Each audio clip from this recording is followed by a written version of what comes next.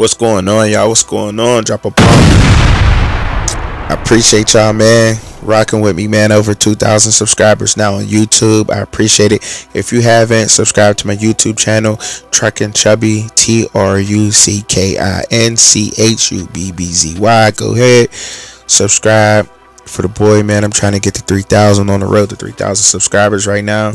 Make sure y'all like, share my content. Please share it with your friends and your family. Maybe they'll like it, even if you don't. I appreciate the support I'm getting from everybody out there. So I want to give y'all a round of applause for that. You know what I mean? Y'all deserve it. So I'm riding down the road today, right? And I'm listening to Undisputed. It was Keyshawn Johnson and it was Skip Bayless, and they were talking about Deion Sanders, Coach Prime. I'm sorry for that. Coach Prime going to the NFL. And I mean, the portal is, they always compare the college transfer portal to pro sports now, the way that it is. And it is. And it's so exciting. The transfer portal is so exciting because now all these athletes get to pick where they want. And it made it so exciting to me. I don't know about to y'all. So the first question I want to ask y'all to get down in the comments with, the first question is the transfer portal free agency exciting to you? All right, because it is to me. All right, so I say yes to that one.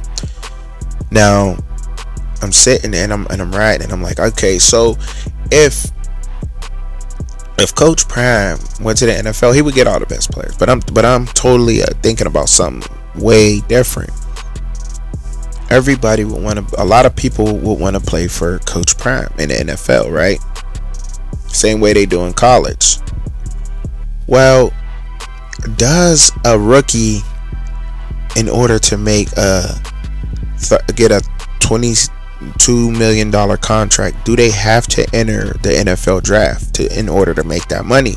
Or could they say, I know my draft status, I know I can go in the top 10, but you know what, I don't want to go into the draft because I don't want this I don't want to go to the team, so I'm going to sign the papers to go into the NFL, but I don't want to go into the draft. Now I know, and I'm saying, and I know y'all saying like, well, it goes again. It does, and this is the second question I have for anybody, because I'm now this is the second question. Does that go against the NFL's cap rules? You know what I mean? Like, you have to go into the draft. Do you have to go into the draft? And does it go against the NFL's cap rules? Okay, I'm asking questions because I want some interaction. So I'm asking questions. And so I said, okay, so if a good player does not want to go to that team, he technically doesn't have to. Because, I mean, when you look at some of these other rosters, a lot of these undrafted rookie free agents are awesome. They're some of the best players on these teams. Like, I like Najee Harris as a person. I do. I like him I like his heart. I like the way he balls. After his injury, it just seems like he lost something. I don't know what it is, but it's something. And that's why I'm saying it's something. Because to me, Jaylen Warren, our running back for the Pittsburgh Steelers, he runs so much harder. It's like he's more explosive. You know what I mean? Like, I could be tripping, but to me, that could just be me. But it just seems that way, and he's an undrafted rookie free agent. This is what I'm saying to y'all. And when you're an undrafted rookie free agent, is there a cap to where the NFL can put on you? And if so, just say I'm a first round draft pick, right? I don't want to go to the Panthers. You know what I'm saying? Because I'm a running back. I know I'm a first round pick, but the Jaguars and Travis Etienne, he needs, we gotta do this 1-2 punch. We want to go to the Super Bowl, but he needs me to come relieve him. He's taking a lot of the punches. If I go there, I know it's a Super Bowl. Or we making the playoffs or whatever. But this is where I want to go. I already got all these NIL deals from college, right? I can take the 100,000, whatever it is, or the 6-figure check, right? Get in the building and they renegotiate a contract. Cannot work, because you can make contracts say anything, right? A contract's a piece of paper with letters with stuff written on it, right? So correct me if I'm wrong, y'all. Couldn't they be like, I'm writing a contract to bring you on as an undrafted rookie free agent, but in this paperwork, after you sign me as a undrafted rookie free agent to this team, you must meet this number with an immediate contract negotiation. It's never been done before. It's never been done before. But I can almost guarantee you, if Coach Prime was in the NFL, something like this would be done. Something like this would be done. And I'm just sitting there thinking, and I'm saying, man, this is, it could happen.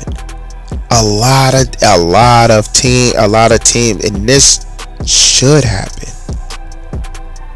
Yeah, it takes away the draft, y'all, but let's be honest. For me, after the 3rd round of the draft, I'm tired of what, it's too long. The draft is too long.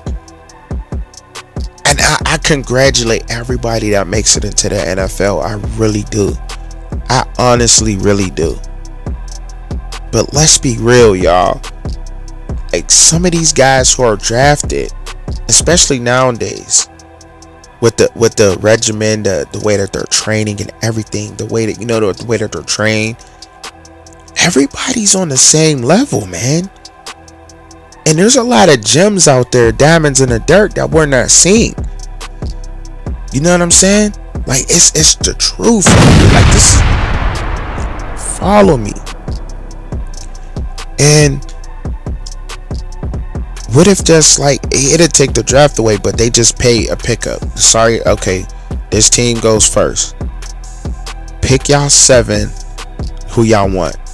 They was in last. They were in last. If they get the so-called best 7, they get the so-called best 7.